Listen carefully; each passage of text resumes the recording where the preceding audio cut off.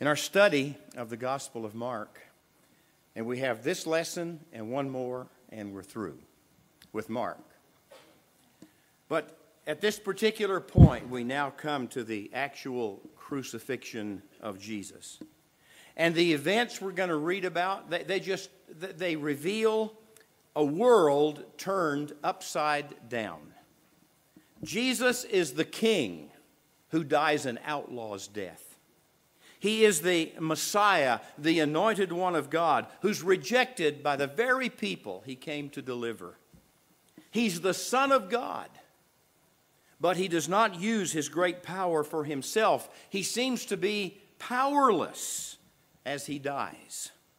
All traditional meanings, all traditional understandings are now reversed at the cross. Think about that. Weakness becomes a sign of strength. Death becomes a means of life. God-forsakenness means reconciliation with God. Those who executed Jesus, we find out, are actually fulfilling the will of God. His executioners thought his death was the end of him, but it actually is the end of their own religious order. What a topsy-turvy turn of events we're reading about here. So let's look at the text for today. It's Mark chapter 15. We're going to begin reading in verse 21 and go through verse 47, the end of the chapter. What a story. A certain man from Cyrene, Simon, the father of Alexander and Rufus, was passing by on his way in from the country, and they forced him to carry the cross. They brought Jesus to the place called Golgotha, which means the place of the skull. There they offered him wine mixed with myrrh, but he did not take it. And they crucified him. Dividing up his clothes, they cast lots to see what each would get. It was 9 a.m. when they crucified him. The written notice of the charge against him read, "The King of the Jews." They crucified 2 rebels with him, one on his right and one on his left.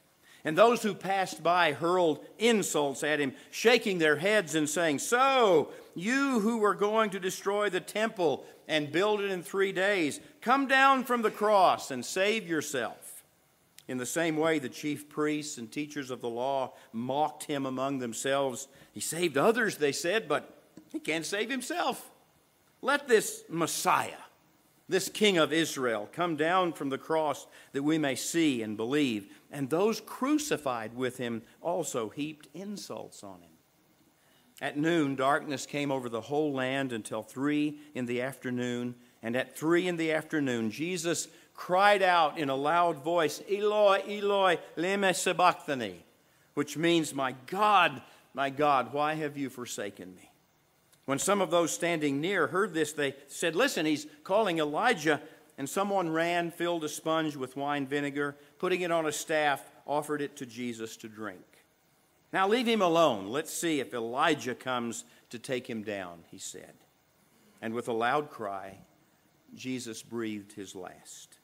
The curtain of the temple was torn in 2 from top to bottom. And when the centurion who stood there in front of Jesus saw how he died, he said, "Surely this man was the Son of God." Some women were watching from a distance. Among them were Mary Magdalene, Mary the mother of James the younger, and Joseph, and Salome. And in Galilee, these women had followed him and cared for his needs. Many other women who had come up with him to Jerusalem were also there. It was preparation day, that is, the day before the Sabbath. So as evening approached, Joseph of Arimathea, a prominent member of the council, who was himself waiting for the kingdom of God, went boldly to Pilate and asked for Jesus' body. Pilate was surprised to hear that he was already dead. And summoning the centurion, he asked him if Jesus had already died. And when he learned from the centurion that it was so, he gave the body to Joseph. So Joseph bought some linen cloth, took down the body, wrapped it in the linen, and placed it in a tomb cut out of rock. And then he rolled a stone against the entrance of the tomb. Mary Magdalene and Mary, the mother of Joseph, saw where he was laid. right before I started reading, the verse right before that, chapter 15, verse 20 says, "Then they led him out to crucify him." Normally, I understand the condemned person carried the crossbeam, called the patibulum. They carried the crossbeam to the site of crucifixion. And there, after he was nailed to the crossbeam, it would be fastened to the vertical beam, the stipes, which was already and probably permanently in place. You have to raise a question, though. Why didn't Jesus carry his own cross? Whether it's the whole thing or just the crossbeam, why doesn't he carry his own cross? And Mark doesn't tell us. Maybe he was too weak from the beating he had just received. Maybe he was just too slow to suit the execution squad. Whatever the reason, the soldiers conscript an innocent bystander to carry the cross for Jesus. And I love what one commentator said. Really a great statement. He said, "One of the profound paradoxes of Christianity is to be found in the fact that the one who is unable to carry his own cross is the one who enables us to carry ours." And whatever the reason for him not carrying that cross, he's the one, though, who gives us the strength to carry our own cross. Now, Mark is the only New Testament writer who tells us that Simon of Cyrene, now, other writers mention him, but Mark is the only one who tells us that Simon had two sons, Alexander and Rufus. That's an interesting statement right there. That's an indication that Simon and his sons were well known in the early church. They had become followers of Jesus. In fact, in Romans 16:13, Paul mentions a Rufus, may have been this son of Simon. I can't say that for sure, but Mark writes to the Roman church, and it's like he's saying, Simon carried the cross. You know, Rufus was his dad. Everybody says, "Oh yeah, we know. That was his dad that did that." Yeah. They were well known in the early church and were believers. Another interesting thing, these names, Simon, which is Hebrew, Alexander, which is Greek, and Rufus, which is Latin, hint at the universality of the gospel. This message of the cross is eventually going to reach across all cultures. It's going to reach and embrace people of all nations, whoever they are. Simon, Alexander, Rufus. Whether you're Jew, Greek, Roman, it doesn't matter. The gospel is for you. That's a hint at that. Now, this grim procession ends up at a place called Golgotha, the place of the skull. That name could refer to the shape of the hill or the crag. Some people think that. It could have been named such because it was the common location for executions. Again, we're not told. And Mark does not go into any great detail about the act of crucifixion itself. And he doesn't talk about the excruciating pain that crucified people endured. Oh, by the way, the word excruciating, do you know where it comes from? It's a Latin word which means out of the cross. The Romans, when they wanted to describe the worst pain they could think about, thought of the cross. Crucifixion. Excruciating, out of the cross. And Mark, he doesn't say a whole lot about that. Jesus refuses wine and myrrh mixture that was offered. And here again, you can only guess why. We've often said, well, he wanted to be clear-headed in all this when he was dying. Maybe so, but we're not told why he refuses to drink the myrrh and the wine. Those who did the crucifying cast dice to see who would get his clothes. And we don't mention this very often, and certainly we never depict it in pictures, and rightly so. But Jesus was crucified naked. He didn't have a modest loincloth on, as we so often see that. And the reason I tell you that is because not only was crucifixion an act of brutality and cruelty and great pain, but it was an act that was designed to bring about total humiliation and degradation. And that's what it did to Jesus. Now, the charge against him, it's a political charge. King of the Jews. He claims to be a king. He's crucified between two rebels, and I thought, how fitting. He spent his life among sinners, and it's only fitting that he would die between two sinners as he died for sinners. And then we read about the derision and the mockery that was spoken against him. People just passing by, the religious leaders, and even the two thieves heap abuse upon him. The mockers, we're told, hurled insults at him.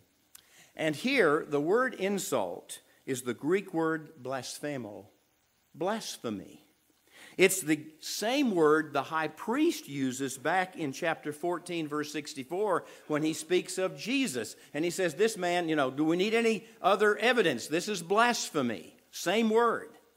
So Mark, in using those words, I think is challenging the readers to make a decision. Who's the real blasphemer? This man who claims to be the Son of God?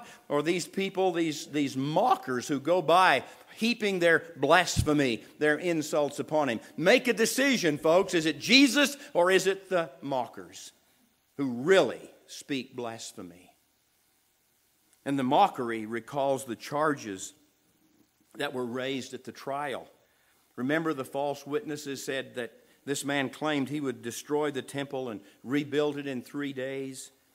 I can just imagine seeing this feeble, exhausted figure hanging on a cross must have made that charge seem ridiculous and laughable. This guy's going to tear down the temple? This guy's going to rebuild it in 3 days? And I'm sure they just had a great laugh at that. But their mockery unwittingly testifies to a truth that was way beyond their ability to understand. See, the truth is, Jesus' death does destroy the temple made with hands. And his death builds a new temple not made with hands. And this new temple has no ties to any physical location.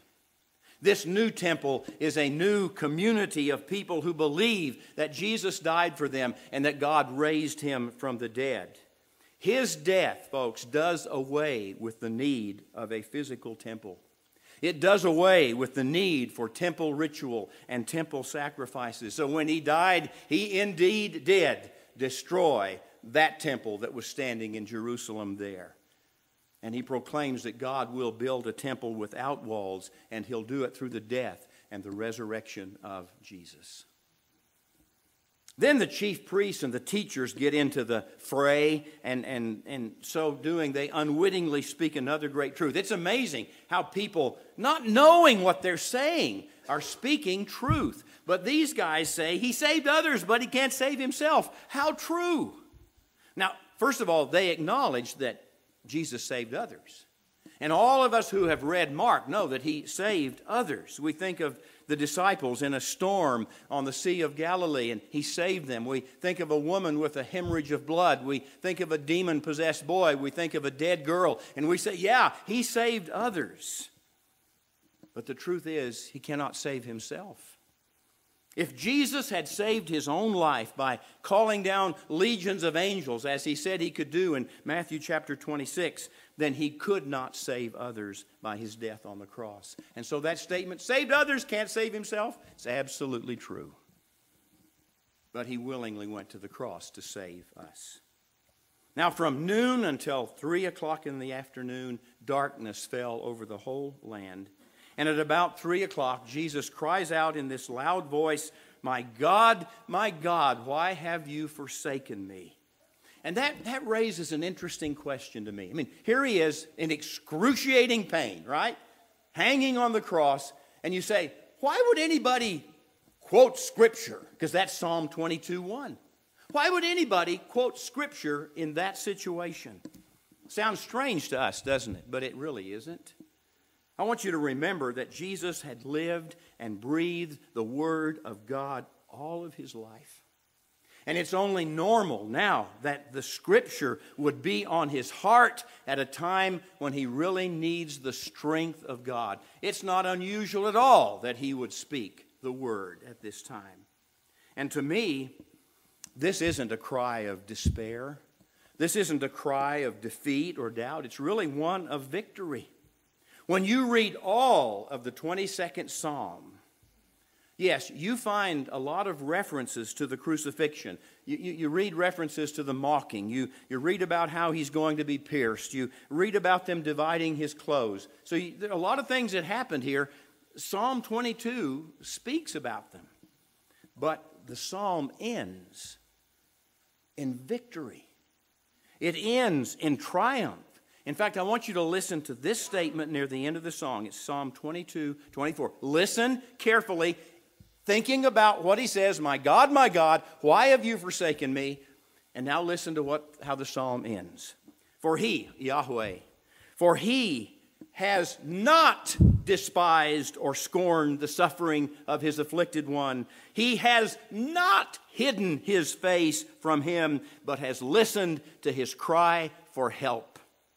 And I believe that's what Jesus was looking toward, the victory. This is not a cry of helplessness. This isn't a cry of abandonment. I know what we've often said. Well, yeah, he was carrying all the sins of the world, and so God can't look on sin. And he turns his face away from Jesus, and Jesus says, God, why have you... I don't think that's what it is at all. Now, Jesus did take on our sins. I'm not doubting that. But I don't think that's what's happening here. I think he is speaking these words from Psalm 22, looking to the victory that was to be his, looking to that promise that God has not despised his suffering one. He has not hidden his face from him. And the Lord, I think, in using that psalm, beginning that psalm, is looking forward to that. And then we're told that Jesus breathed his last.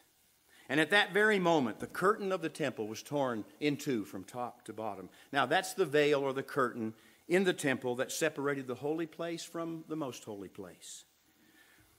This is the second and only other time in Mark where that word torn is used. And it's very interesting to see the two usages. The first time is back in chapter 1. At Jesus' baptism, when he came up out of the water, Mark tells us that he saw heaven being torn open. Heaven torn open, and the Spirit descending on him like a dove. That's chapter 1, verse 10. Now, the most holy place in the temple, that's a symbol of heaven, where God dwells. In fact, tradition has that the veil itself, this thing that was torn, had depiction of heaven, stars and that kind of thing, embroidered on it. But the most holy place is a symbol of heaven. So what we have here is that which was only accessible to God has now been opened for all believers.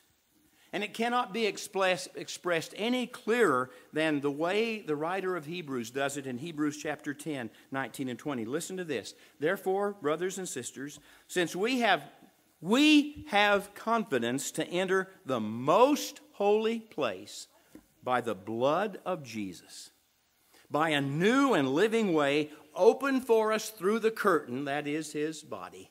There it is. This is so symbolic. He dies, and we have access to God. We have access to heaven itself. Don't miss the significance of this. We don't have to wait on somebody else.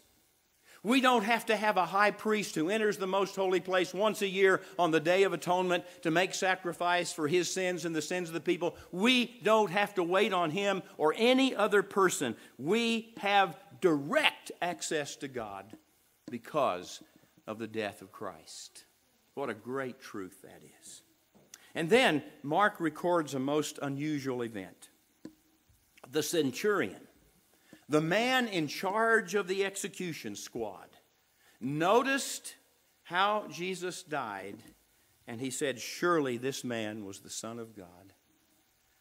Some really interesting things there, folks. First of all, this soldier, who had obviously witnessed many men die, is impressed with how Jesus died. When he saw how Jesus died, he says this.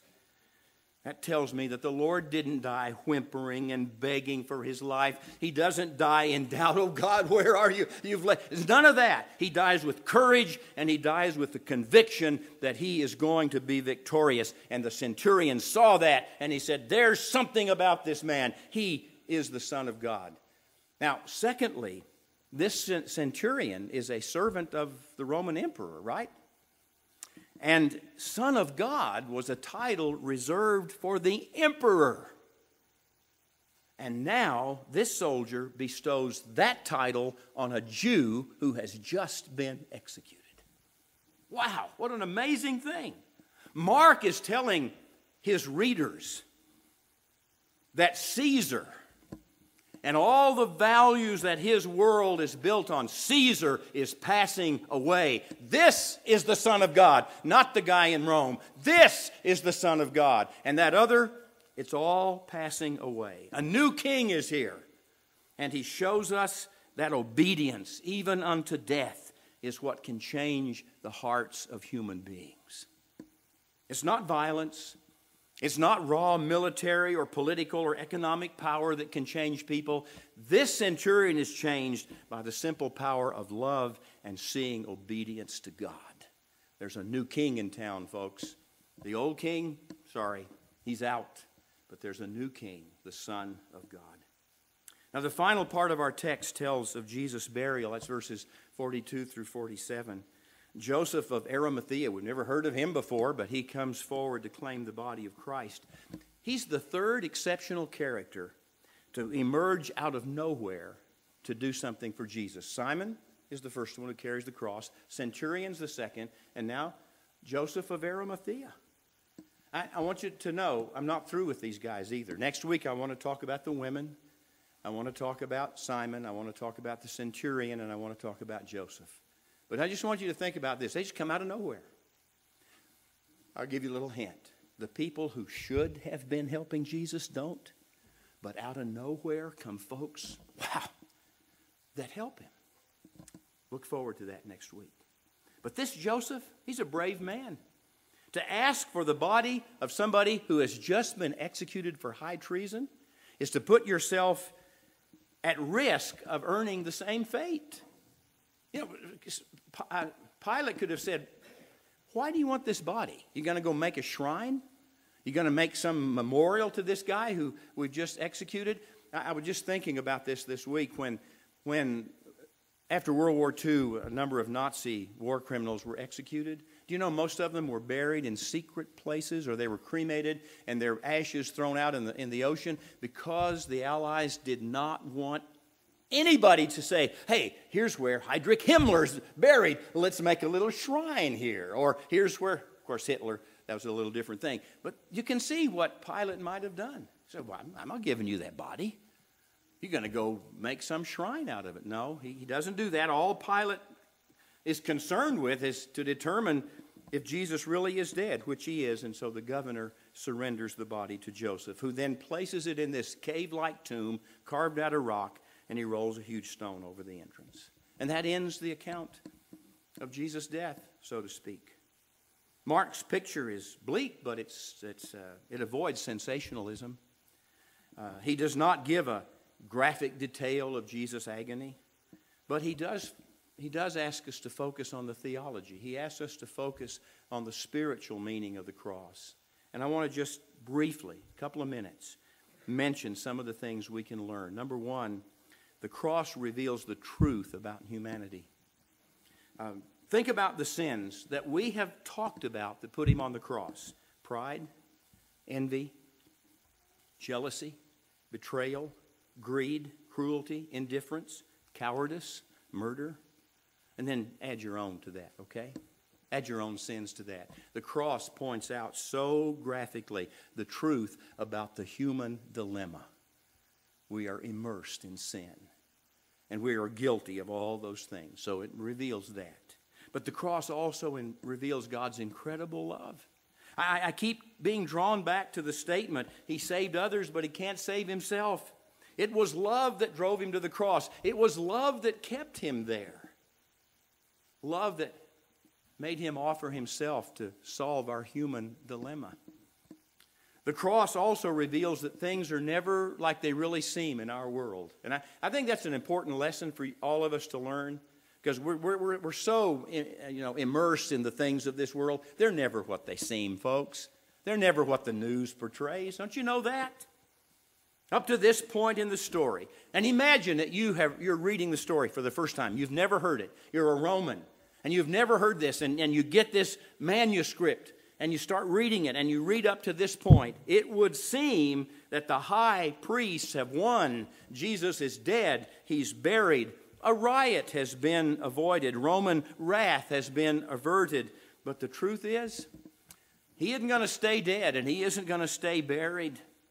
And the powers that be could not stop the power of God unleashed by the resurrection. And the very thing they feared is going to happen in just a few years. There's going to be Roman retribution. There's going to be Roman wrath against them. And so things are just not like they seem. The cross tells us that. And then finally, the cross reveals that God's love and His power can win over those that we would never dream of responding to the gospel. The centurion is a great example of that. Who would ever imagine that this battle-hardened soldier would recognize who Jesus is? But that's because of love, and that's because of obedience. And we often become so negative in our outlook, and we think nothing's going to change this world. Nothing can change greedy, immoral, power-hungry, violent people. I'm telling you, the gospel has the power to change lives. The cross has the power to truly change the most unlikely people of all. That drug dealer, that tyrant who rules another country, that terrorist over here, this hardened businessman who just steps on everybody. Think, nothing can change them. Yes, there is a power that can change them, and it's the power of the cross. And so we're taught those lessons as we look at the crucifixion.